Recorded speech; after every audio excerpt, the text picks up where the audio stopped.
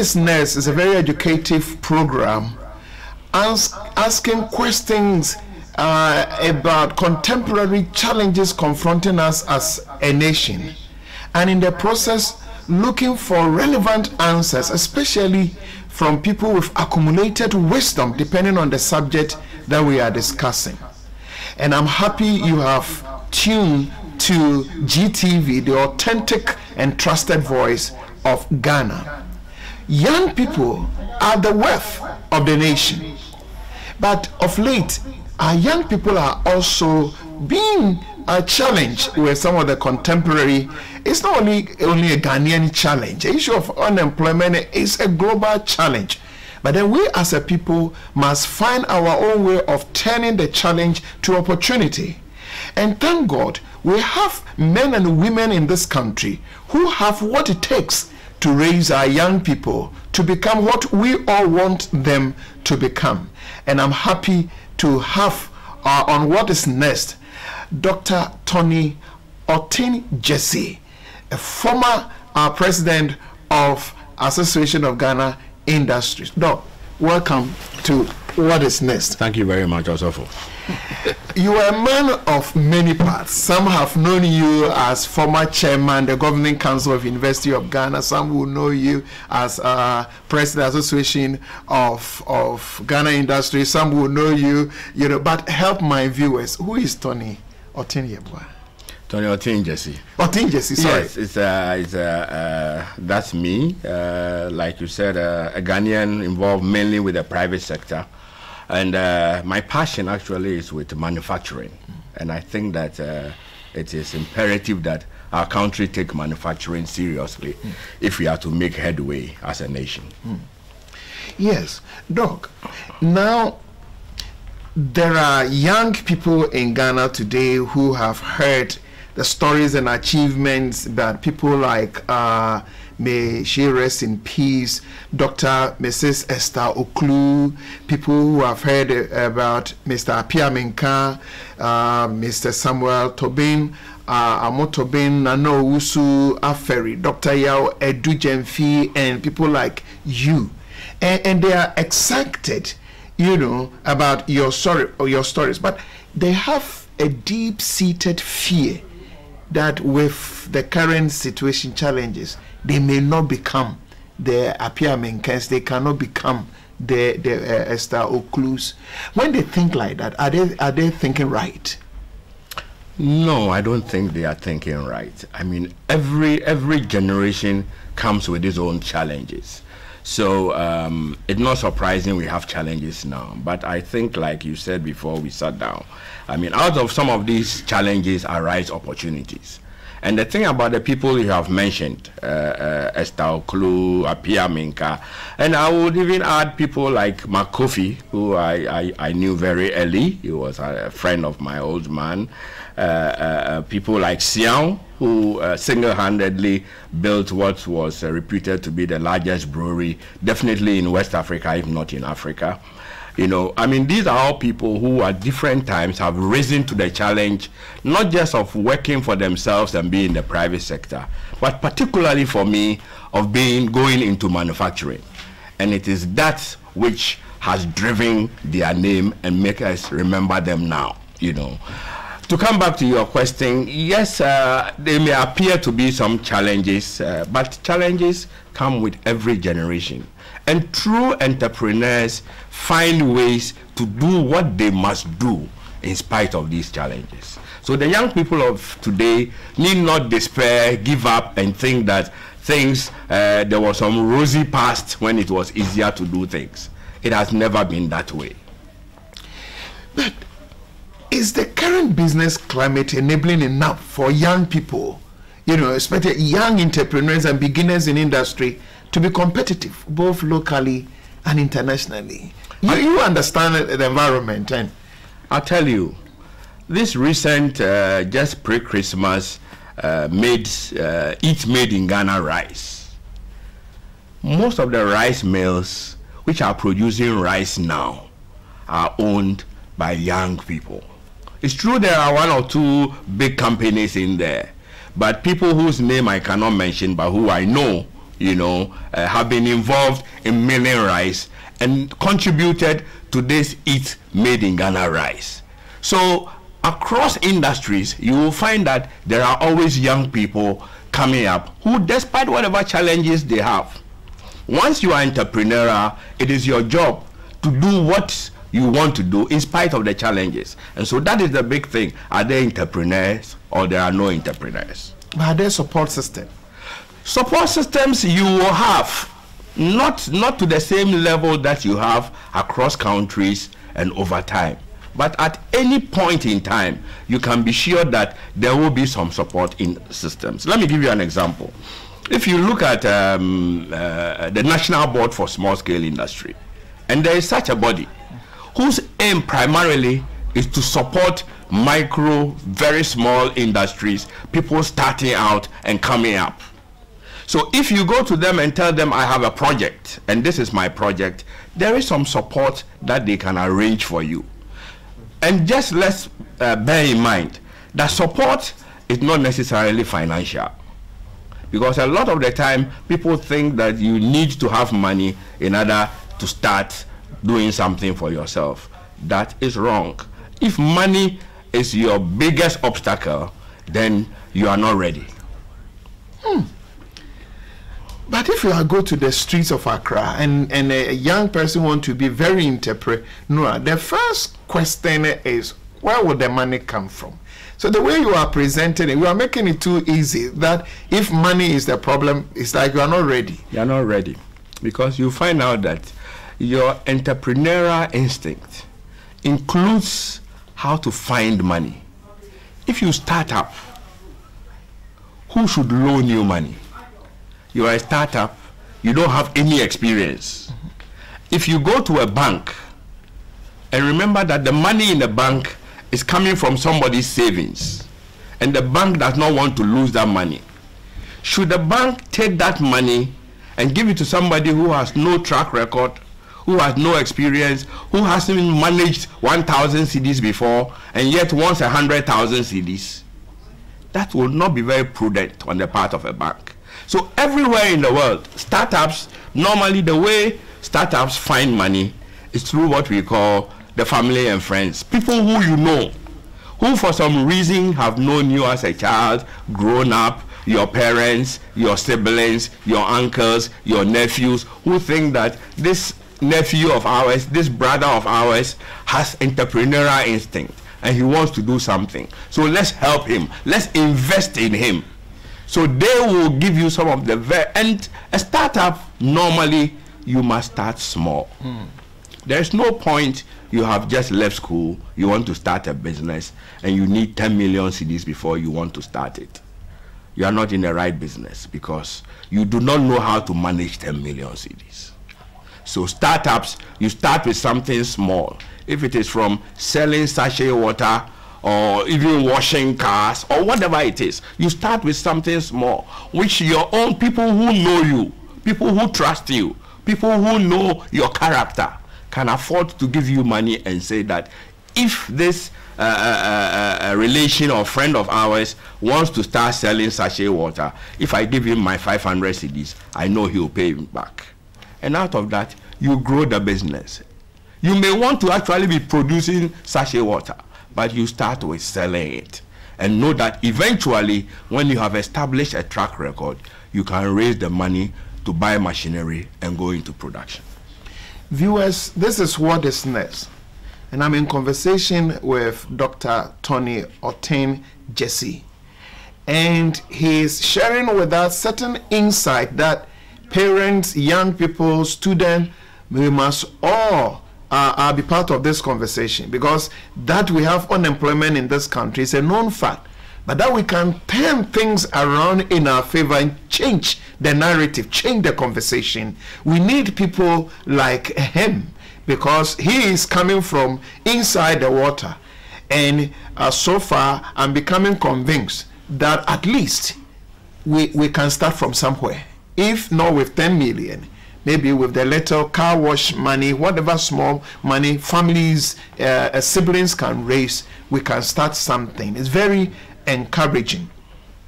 Doc, You have had opportunity to serve as the chairman of University of Ghana Governing Council.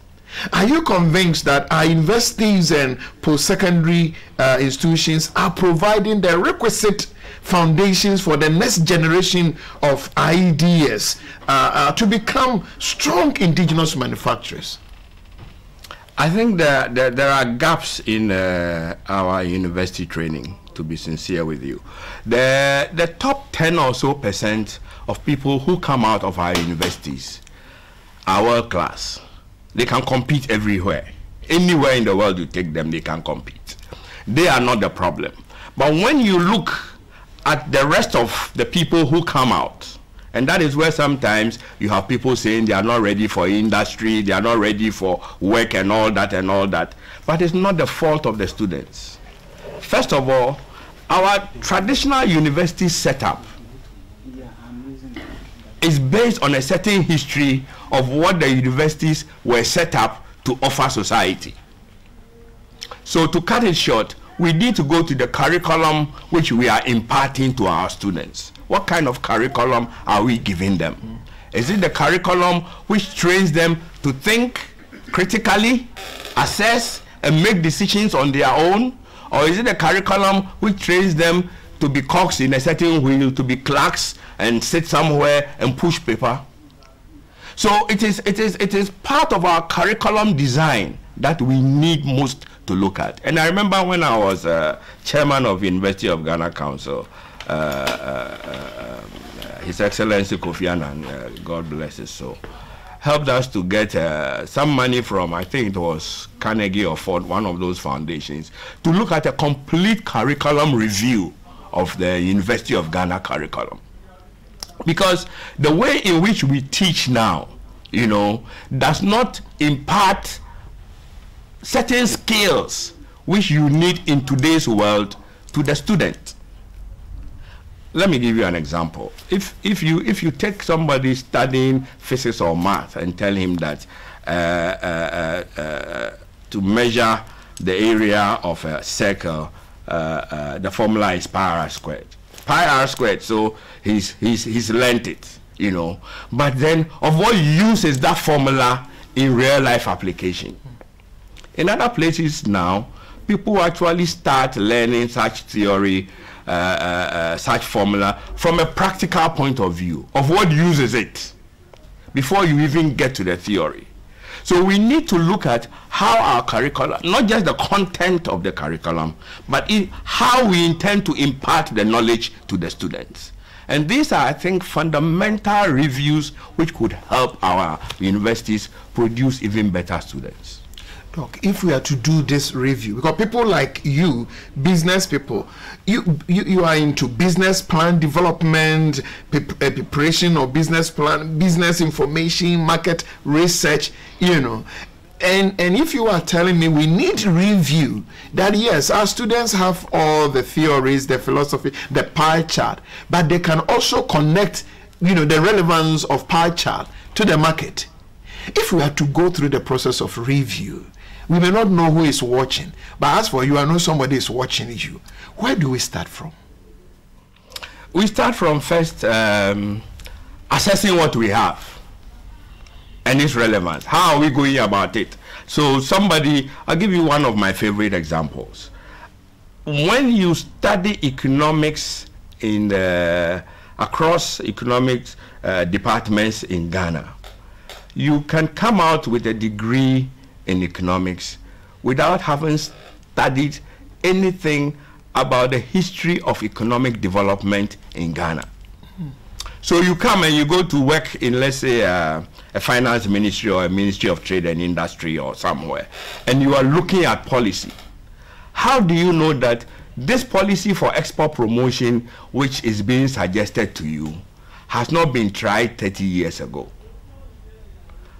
Do you know what the results which came out when it was tried 30 years ago? So how do you fashion it now to suit these times? So one thing I have told the Department of Economics some years ago is that I think we need to introduce a history of Ghana's economic development as a core course, which everybody must take, so that we know what we have tried before in the past. We also know what were the results, so that if we want to look at something like that again, we have a history to guide us. I mean, the US thinks that it has gone out of the culture of booms and busts, especially of recessions. Why? Because they have studied recessions constantly over time. Now they think that immediately they see the signs of a recession, they know what to do. Interest rates, money supply, in order to avoid another recession or to lessen the effects of that recession. Do we do the same in Ghana? If you look at Ghana's budget statements over the past 20, 30 years, you'll be surprised at how many things we have tried before, and yet we put back in without taking cognizance of the previous efforts and what the results were. Kindly look straight into this camera and talk to managers of education. What should be different? At least we are in the beginning of a new decade. By the end of 2020 something, what should be different in educational institutions? I think it's not just in education, but across the nation. Number one, we shouldn't take criticism personally. But number two, and even more important, we should criticize constructively. I mean, we shouldn't criticize to destroy. So that when we are making suggestions to one another, our language, our demeanor, our very intentions for making, for criticizing anything should be clear and should be in the national interest. If you do so, then the petty insinuations, the insults, which make people even shy away from indulging in national debate, will go away. So two things. Number one, accept criticism. And number two, be tempered if you are criticizing and giving criticism. And maybe let me add a third. Along the line, as in my involvement in national life and things, I have learned that you never criticize something unless you have an alternative to offer. Don't criticize and live in the void. You say, I don't think this is right policy.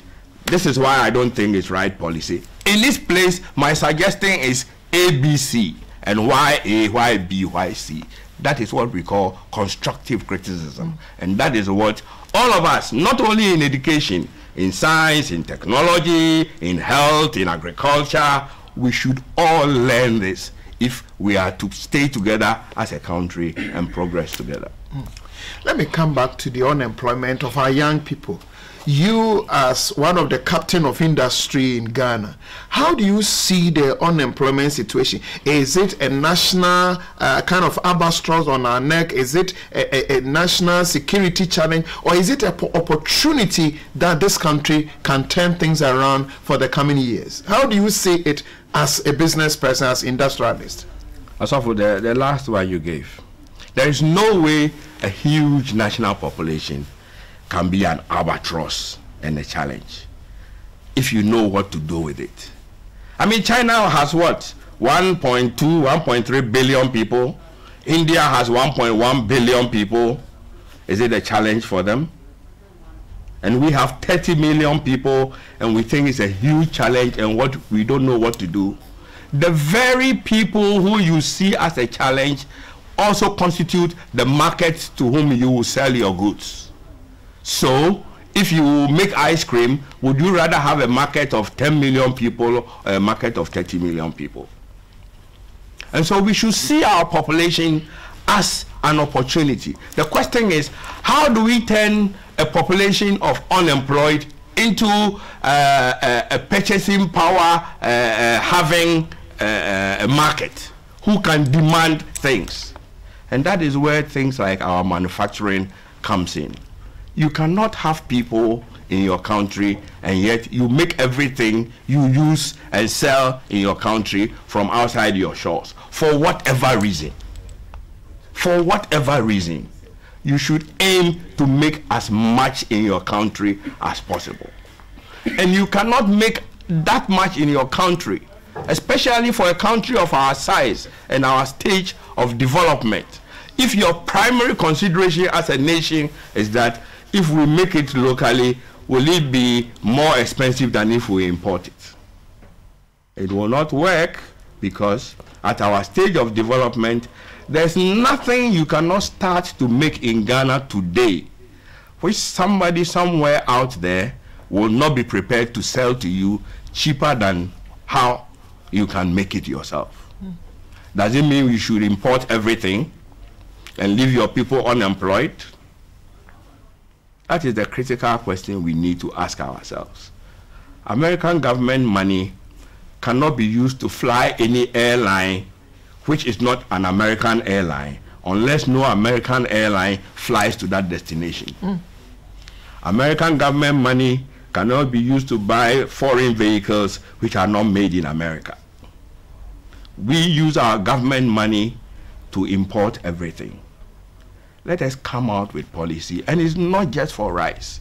Let us look at the way in which we can use our own government expenditure to kickstart, to jumpstart, to get our economy going. In Dubai, you cannot start a company unless a citizen of that country is a shareholder. It doesn't matter whether he has money to pay for those shares or not. So we need to be able to stand up and fashion policy which will make use of our people. And seriously, our people are our greatest resource. We say that, but we don't act as if they are. We don't empower them. We don't give them advantages. We need to sit down and think about how to do these things. But some of your people are also importing labor while we have unemployment. In fact, those who are doing floor tiles, there are some those in the building industry that are bringing people from outside. How do we explain that? Does it mean we have people within, but they are not ready for people like you to engage, employ? It's skills development. And as part of any national development strategy, you need to have skills development. Because if I'm a contractor and I need to lay tiles, you know, I'll look for the person who will lay the tiles best, rather than starting out with the person, whether he is my countryman or he comes from my village or not. But it is for us in our education, in our vocational training, to make sure that we are training people who are required in our industries. So if it is tile layers that we require, how many tile layers are we training? And how well are we training them? Such that I tell you, there's nobody who, if he needs a mason or a carpenter, would go to Benin or Nigeria and bring one in if he can find one in Ghana equally skilled. So it's training. And I mean, national development agenda has to be a complete whole. You know, you don't look at only bits and pieces of it. So you have vocational, you have TVET training, all that should be happening at the same time. Viewers, this is what is next. I'm in conversation with Dr. Tony Oteng Gyasi. Now, when we come back, we just want to have a short break. I will ask him to help me assess the Ghanaian ordinary average workers' attitude towards work, and how those who are into industry how they will want things to either remain the same or how to let things be different. Stay with us if you may. We will be with you just some few seconds.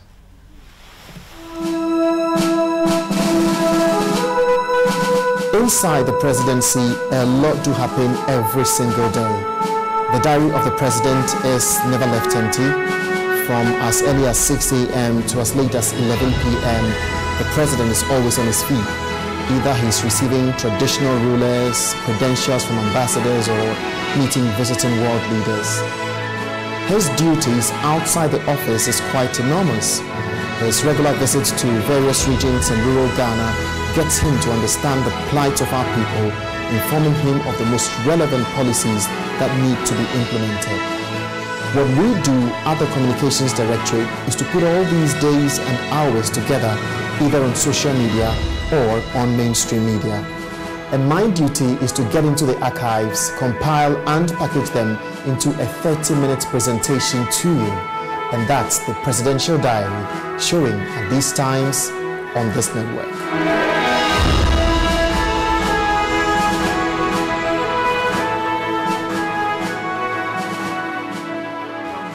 This is What is Next on GTV, the authentic and trusted voice of Ghana. And this year we promise you that we will look for people indeed who have the accumulated wisdom that we need to build ourselves and build our motherland. And we also plead with those who can advertise their programs and their products on this program. You are welcome. We will do you good. But Doc, before the break, you as a former president of Association of Ghana Industry, among your colleagues, what is your assessment of the ordinary Ghanaian attitude towards work? I have a view which I know is not popular, but I believe is right. And it is that the attitude of a worker, any worker at any level, even of a deputy managing director or a chief of finance, is a function of the person who oversees and manages him. It is the job of the manager to bring out the best in a worker. So a lot of the time when people talk about poor worker attitude, what they do not realize is that it is a function of management and an indication of inadequate and sometimes poor management. I'll give you an example. I mean, the same workers we have in our nation who we complain about, come a multinational, like any of the big multinationals who come in, they take these same workers, they work with them, of course they train them, work with them, and they all are happy that Ghanaians are good workers. Or these same workers go outside Ghana, and the systems in which they operate brings out the best in them. Whose job is it to put down those systems? It's the job of management. So really, as far as I'm concerned, it is the job of management to bring the best out of workers, and not to go looking at workers and hoping that workers are some angels who have come from heaven and will deliver, whether you are trained them or not, whether you have cultured them or not, whether you have made them understand why they should work the way you want them to work or not. Your worker attitude depends on the management which controls them. No, help me here. You are the big man sitting on top. You have a secretary, accounts officer, who comes to office with mobile phone, who is downloading films, who is on phone. Customers are ready. The facial outlook is not good. And you are saying that the problem is management, it's not the worker. I don't get it. If you have somebody, let's say at whatever level, and you have rules for the person, the rules which say that you cannot use a mobile phone whilst you are at work. Not just a rule, why you cannot do so. You cannot do so because you don't serve the customers, and it is the customers who pay us so that we have money to pay you at the end of the month. And you explain this. I remember in one of my earliest training programs for workers, we brought in Honorable Augustine Game, who is a labor specialist, to run a series of programs for our workers and our supervisors. And he asked them a very interesting question: where does your salary come from? And you see factory floor workers, I mean, some of them said, oh, it comes from Mr. Oteng, Gyasi. Some of them said it comes from the bank. Some of them said, but he took them through a process. At the end of the day, they recognized that the customer who comes and is sitting in marketing department, who you are delaying, is the one who is paying your salary. And immediately you find a change in attitude. So you need to train the people. If you don't train them, and don't just train them on the basis of a needs to know basis. You think that as for these people, they don't need to know where the company's money is coming from. Even when the company is taking a loan, there's nothing wrong with letting the workers know that we are hitting hard times, we are taking a loan from the bank, we are paying 25% interest per annum on it. This is its effect on us as a company. And this is why we should try and make enough money so that we stop taking that loan, so that we can pay all of us a little bit more. We should treat our workers as full human beings with understanding. At the same time, they are subject to the same temptations which we all have, to do the wrong thing sometimes, but we can only train them and teach and educate them out of it. Now let me come back to Association of Ghana Industry. It's like that is the leading advocacy voice in Ghana when it comes to industry. Is there a plan and a program targeting young people who want to go into entrepreneurship? Not directly. And let me correct one popular misconception. The Association of Ghana Industries is a voluntary association. It is set up by its members. It is not government funded. No taxpayer money goes to it. The members pay subscriptions in order to advocate for a good operating environment for industry. That is what it is. So nobody gives the association money to on-lend to anybody else. That is not the role of the association. Many people make that kind of mistake. Having said that, the association is always willing to help support its younger and its newer members and give them directions. So we have training programs. Sometimes they are free if we can get money for it. If not, you have to pay a little. But there are training programs. There are all sorts of programs with banks. There are sorts of programs with insurance companies, with even bigger companies to help you get into the world of industry. And we also liaise with the National Board for Small Scale Industry, which really is the government mandated body for small scale industry, and where a lot more people should be looking at. And they have a young, brilliant lady now who runs it. I mean, extremely talented. I think that many more people should be looking at what the MBSSI is doing. You have said in one of your publications that we should not mix business and politics. Now, what are the pitfalls if people do so? Several.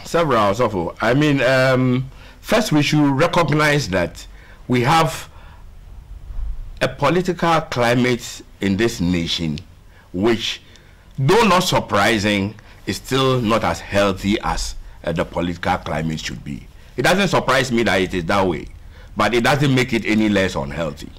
It is unhealthy. And for an entrepreneur and somebody, especially if you are starting out or if you are trying to grow a business, your concerns should be such that I don't think that you will have a lot of time to follow political matters. It doesn't mean you shouldn't have political opinions. You definitely should have. You definitely should be able to evaluate one policy against the other and decide that this is better policy and advocate to change a policy which you think is not good of. But if you want to be a politician, if you want to be in the forefront of politics, then I think that you need to leave whatever industry, whatever business you are doing and do that. Because after all, politics is also a very specialized profession. And it is not for nothing that you find that in most places, including Ghana, once you are in politics, you are supposed to declare your interest in whatever businesses in which you have. And most of the time, what people really must be doing is stepping back from the business, giving the business into neutral hands, professional hands to run, so that you can have a political career. At the end of it, you can go back. But trying to mix the two, I think, introduces pitfalls for both yourself as a politician, but also for the business you are trying to run. But is there a way that earlier on you talk about critical, criticisms, yes, but objective and all that. Is there a way that we got a political orientation that we should let politics stop somewhere You know, I have in mind at the moment this Ghana Beyond Aid. It seems to me it's just a wonderful idea. How can we handle it in such a way that whether somebody CPP, NDC, and whatever can be roped into this, that we must all come and build a nation that is beyond aid, that people will not feel intimidated that this is a political idea program coming from a political, you know, party that I don't subscribe to. How do we also play our politics that certain programs can be a more collective, non-partisan? I'll find it strange if anybody for any reason questions a Ghana Beyond Aid agenda. It's like saying that you don't want your family. If somebody says that your father should make enough money to take care of his family, you don't think that it is good enough. You know, I mean, it's such a basic concept of your very humanity and our very nationhood that we should be beyond aid and we should strive towards it. Now, the thing is that for most of those things, our mass media have a role to play, because like it or not, the mass media actually set the tone and the temperature for public discourse in our country. So when you wake up in the morning and 3 people sit behind a console and are reviewing newspapers and adopt a certain tone, you see that it permeates the whole national psyche. That it is something which our mass media should recognize their responsibility for. I cannot imagine anybody in the mass media coming out and saying Ghana Beyond Aid is a bad thing. You may question how soon it will get done, or the processes by which it will get done. That is fair. But as a concept for nation building and nationhood, I don't think that you could get better. If we need a national conversation on, you know, issues like that, how do we handle it? Because Ghana Beyond Aid, we must get there. You know, sometimes election and our even electoral processes are being funded by outsiders. Education, our health budget, all, you know, being supported, those in NGOs, civil society groups. Oh, but we will need a national conversation for people to know why this is an idea coming from political party, government. But you are saying don't mix business and politics. But then you are saying such policies should go beyond politics. Yes, of course. Ghana, a national cry is not politics. And when I hear Ghana Beyond Aid, I do not hear Ghana Beyond Aid today, Ghana Beyond Aid by the end of the year. I would expect that eventually the Ghana Beyond Aid should have a program for it. So we just like the Malaysians said, a middle income by the year 2020. I mean, theirs was 2000, ours was 2020, and I mean these are, if you like, national objectives which every nation should have. So a Ghana Beyond Aid in the shortest possible time, if you like. There's no reason why even our mass media should not take it up and make it a national cry, a national rally, you know. I mean, just like in times past by one nation, one people, one destiny. That was a national cry, you know. I mean, Operation Feed Yourself. That was a national cry. So, I mean, and we actually succeeded in some of those things. I mean, our people marvel at our nationhood, looking at the very many different ethnic groups that have come together to form the nation of Ghana. And the fact that, I mean, we are a very stable democracy. We are living together. I mean, yesterday I was talking to a young lady who came to Ghana at the end of the year from Malta. She says she just Googled the safest country in West Africa to visit because she wanted to visit West Africa. And Ghana came up. So she came to Ghana. You know, I mean, these are things which we should be proud of as a nation, and find ways to enhance it, rather than looking for divisions and petty squabbles amongst ourselves. Viewers, this is what is next, and I'm in conversation with Dr. Tony Oteng Gyasi, and he is saying that there are certain issues that must be national cry. Such national cry, in fact, he's the first person to say business people should not mix politics. But then he's saying that such national cries must go beyond politics. There are things that must rally all of us together as a country, and we work towards them. And like Operation Feed Yourself, One Nation, One People, One Destiny, and now a national cry like Ghana Beyond AIDS. It's up to our political parties and politicians also, especially when they succeed, that they should also not over-politicize such national cry. I don't know, you know, because if you are succeeding, if we are all coming on board, and you use that for campaign for votes, then others also feel that, oh, the very thing we are helping you to build, you are using it against us. It's not that is not the way. Let's step back and look at the United States. When I believe it was John F. Kennedy who said that he wanted to land a man on the moon by a certain date, right? And I mean, all national resources, everything went towards achieving that aim, right? This is the kind of national objective which I don't know how you are going to say you are going to take Ghana beyond aid and use that, if you like, and say that, so I'm the one who put Ghana beyond aid, and after me, Ghana has to go back for aid or something. No.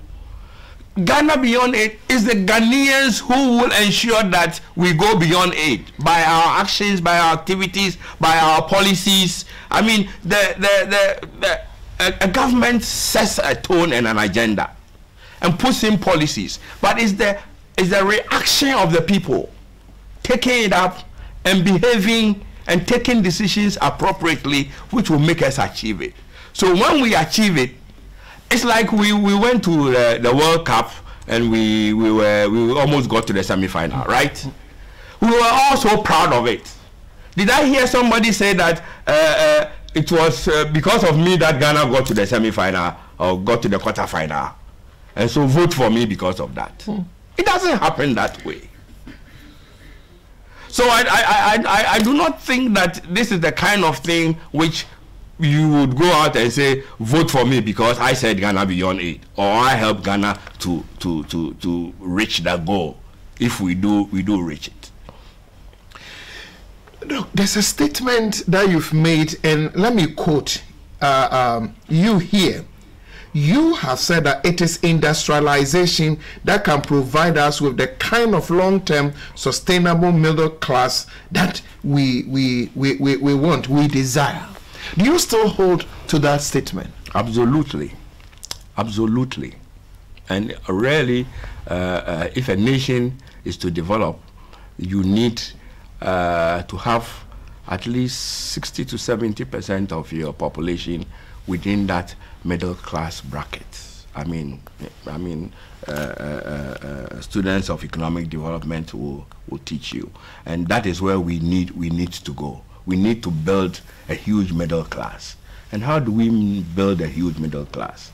How can you make sure that your engineers are employed? Like I said recently, I mean, how can you have a developing country which has poor roads, no bridges, no schools, no hospitals, and yet all your engineers are unemployed?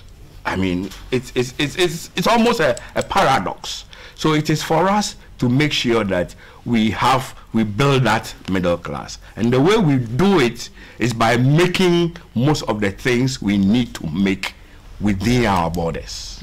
And when we make it, don't forget that the more you make things, the more experience you get at making it. So the lower the cost of making it will become. So then the benefit will spread to everybody. But if you don't start making it, then you have nothing to spread. So your people will remain poor. So very few of them can afford what will come. And you consign yourself to mediocrity as a nation.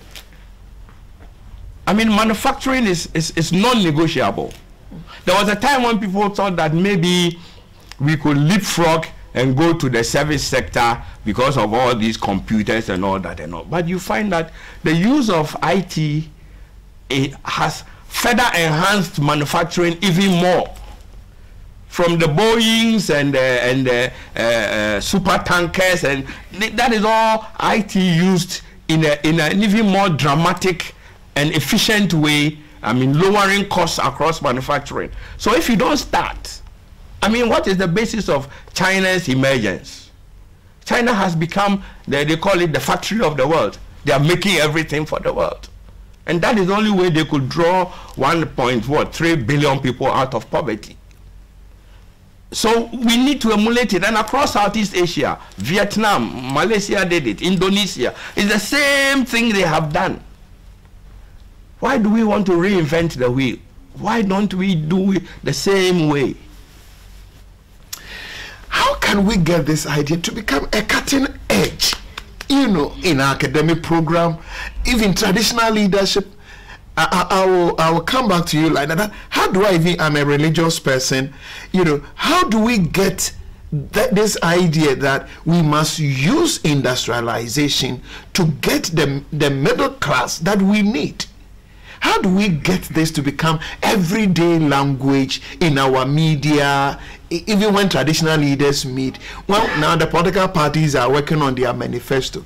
How do we get this that you have just mentioned to be a cutting edge in our lifestyle in this country? One, is it possible for us to get it there? But how do we do it? It's in the visions which our leaders set us.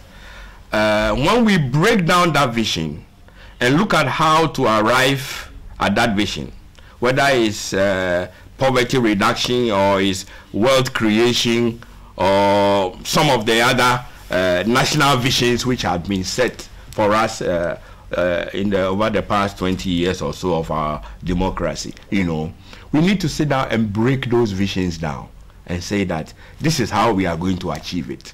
And if we do that in a logical, consistent, conscious manner, we will find that at the middle of it is making things for ourselves, which is what manufacturing is all about. But if we leave it to just mere sloganeering and not break it down to how it is to be done, you know, have a logical framework for achieving it and work at it. If we do, invariably, inevitably, we will come to the fact that we need to make more things. Just like we started out, somebody said we must grow more rice. We grew rice. All of a sudden, the rice, there was nobody to buy. Somebody said, look, we should all buy made in Ghana rice. Everybody was buying. Then all of a sudden, they said, there isn't even enough of the made in Ghana rice to buy. But it doesn't matter. It's a start. So now those who are growing it will grow even more. That is the way a society makes things. And we should go beyond only agricultural produce. Of course, we should spread it across rice to maize to other agriculture, but we should go even into agro-processing, into manufacturing. Then we find out that we will really be growing a country. And those things you find provide the kind of jobs, career-giving jobs. Jobs which don't depend on the ups and downs. And even, I mean, if you have a manufacturing economy, you will find that even your tax collections are more consistent. Because manufacturing companies don't come 1 year and die after 2 or 3 years. Once they start and manage to ramp up to a certain level, you can be sure that for 10, 15 years they'll be there, there'll be acquisitions, people will take some over, some will grow, but at the bottom line, your revenue is consistent and it keeps coming. And then you stop depending on all your revenue coming from import duty. So when, I mean, when there is fraud at your port, I mean, your country is in trouble. Your revenue should be coming from production. What people have produced, when your people are buying it and selling it and using it as part of their consumption when they pay, then you are getting your revenue. No. And that is consistent. Our revenue must come from production. Yes, it must come from production. Post-production, let me put it that way. It must come post-production. You don't get your revenue before you have produced it. every productive country in this world imports raw material of some sort or other. Raw material is the cheapest thing to import, and Africa is selling a lot of it. Right? You find most countries which buy raw material, when it gets into their country, they don't charge duty on it. Because they want you to produce with it. Once you have produced with it and you are going to sell the higher value, that is when they put taxes. That is what we do in this country. Africa, not just in this country, in Africa, it's the opposite. We are charging our taxes at the port, so that when the things come in, including raw material, I mean, in Ghana now, if you bring raw material, you have to pay a 5% import duty on it because of a common external tariff. Even before you have produced it, even before you have done anything to it, you are paying duty on it. Why? Because we don't have the confidence and we don't have the systems to make sure that you can wait for production, because we are so starved of national resources that we need the money fast.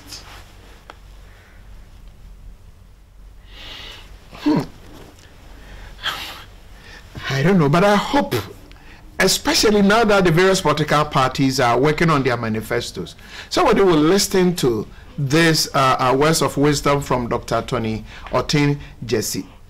The fact that we must focus our revenue generation on production and not just raw materials that people need to produce, you know. So we do post-production. That is where we must target the revenue. And that may need to change the narratives, change the whole economic narrative, because now, but I'm a pastor, I need help. We have young people in our churches. Now, how can the churches also turn these huge numbers of young people, you know, into industry, into entrepreneurship, that we should not just keep them there, they clap, they dance, they go home still unemployed? Help me and my people who keep these young people in churches. Same in the mosques also, because Ghanaian young people, you go elsewhere, you don't have young people in churches like we do. We have them. How do we, you know, also fill the gap? How can the religious people, faith-based, help me? I need help. Also, the kernel of the matter is that those young people, either somebody should create jobs so that they can have jobs and they work, or they should be entrepreneurs themselves and start something, which seems to be the preferred way our nation is going. But honestly, it's not every young man who wants to start a business. On the contrary, most young people just want a job. Very few of them want to start a business on their own. And it's not surprising. I mean, starting a business is not as easy as it sounds, you know. So what we need to do, the people who have shown a proven track record in starting and growing businesses, we should encourage them to grow even more businesses, to start new ones, to expand what they have, so that they can absorb some of the young people. And I mean, Korea chose how many? They said there were 5 or 6 names, and said that, look, you are going to be the basis of our industrialization, and gave them everything they need to grow new companies, to grow new businesses. We should look at that. The other side of it, which may not be pleasant to many pastors, is that these young unemployed people who come and sing and dance and clap in church, we are also not helping them when we take all the money we come out of their pockets, either by way of whatever we call it. But the end process is that the young people, every time they come to church, they go home poorer than when they came into church. And yet we expect them to try and do something for themselves. So then they come to church, give their money away, and hope that somehow some miracle will let them get more money. It doesn't work that way.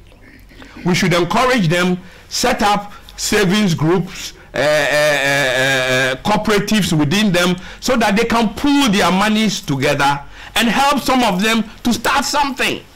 rather than the church is taking the money out of their pockets and they are going home without money.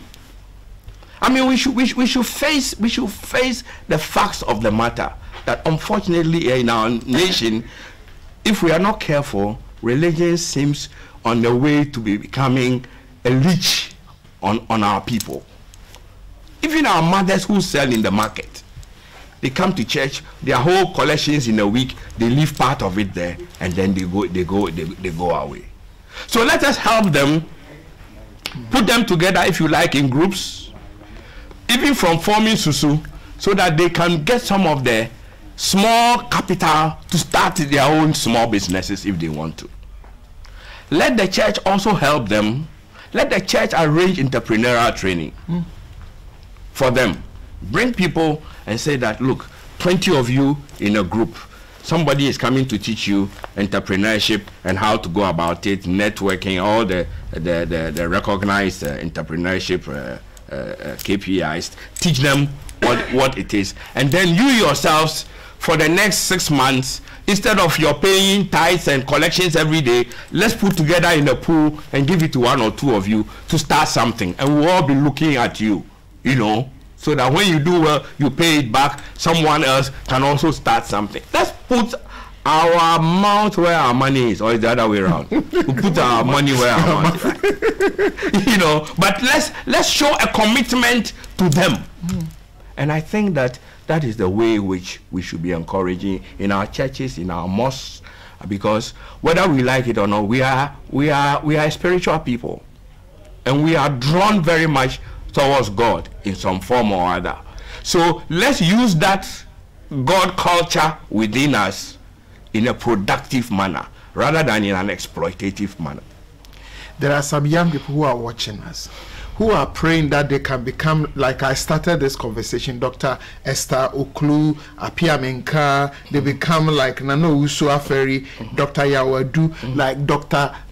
Tony, Gyasi, Oteng, Gyasi, and many more you even added. Please look to this camera and encourage them. How do they do it?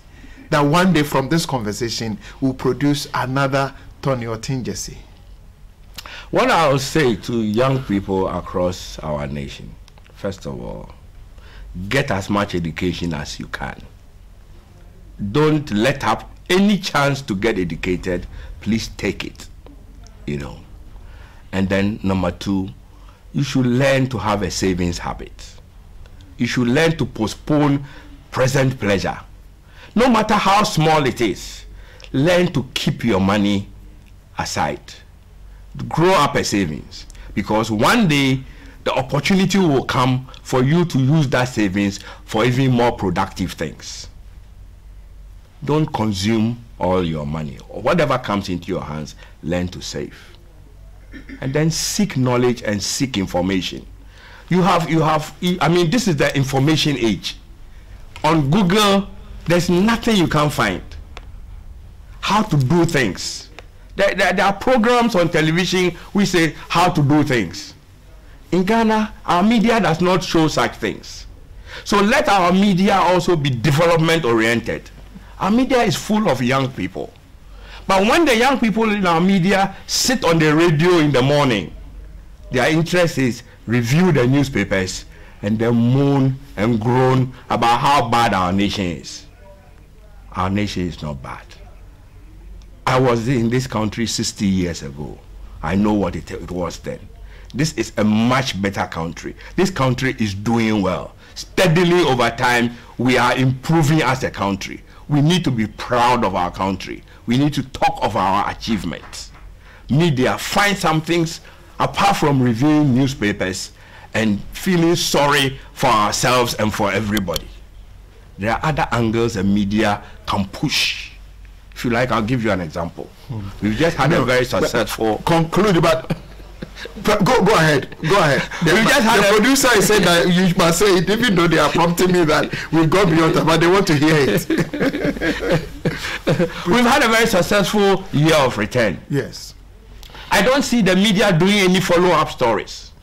Who are the people who came? Why did they come? What was their experience here? I mean, we should be milking this for content for the next 6 months. I mean, some of the stories are heroic, some are tragic. This lady I was talking about, who came from Malta, you know what happened to her? She searched on Google, found Ghana as the safest place to come to, and then she looked for a hotel and found that she found a hotel in Jamestown. She didn't know where Jamestown is. So she went to Jamestown, and in the night, rats and cockroaches. So, I mean, she had to look for help, and fortunately, some good Samaritan found her and took her to a proper hotel. But these are experiences which we should be talking about. People came, people found spouses, people found wives. People are starting new businesses out of year of return. Why isn't our press carrying on with it? Do we just want to forget about it? I mean, these are our successes as a nation which we should be enjoying. I will plead with you, we will need you for another time. But this, they are saying even next week, but I haven't asked you, but our viewers are asking that we bring you back next week, especially the role the church can play and the saving culture idea, and where the media must come in, that the media, that something must change. There should not always be paper review, but now we must create a platform that people learn industry and entrepreneurship. But they also keep reminding me that we must sign up. Viewers, I have been in this interesting conversation with Dr. Tony Oteng Gyasi. I have been saying that he's a former president of Association of Ghana Industry, but he's also the managing director, chairman and managing director of Tropical Cable and Conductor Limited, a man of many parts, from electricity, ECG, and many more. And he has actually set us thinking, especially our young people, and the challenge of unemployment, that can we turn this challenge into opportunity in the coming years. He has raised very important issue for us that we need to take time to process. On behalf of my viewers, thank you very much for coming. Very pleasant.